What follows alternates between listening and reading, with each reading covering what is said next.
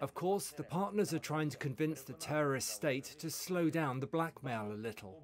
But is this realistic? So far, the facts indicate that the Russian leadership is more interested in escalating the food crisis than in implementing the signed documents. And, by the way, this is the answer to all those who talk about negotiations with Russia. The grain corridor is a very specific example. There are now 218 proofs that Russia does not want any real deals. 218 ships are waiting for the opportunity to carry food under export contracts or enter Ukrainian ports. Week after week, Russia has slowed down the grain corridor, despite its promise to partners, and has now blocked it completely. In Chornomorsk port, another ship chartered by the UN Food Programme was loaded.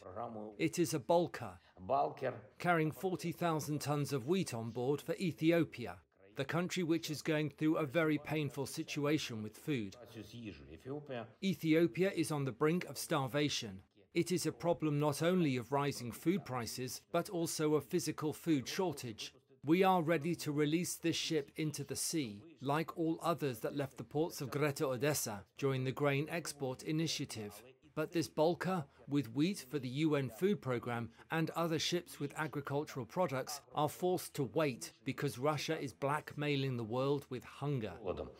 Russia is the only one to blame for the fact that food will now become more expensive for people across a vast expanse, from West Africa to East Asia. Russia is the reason why people, in particular in Ethiopia, Yemen or Somalia, are left with a catastrophic food shortage.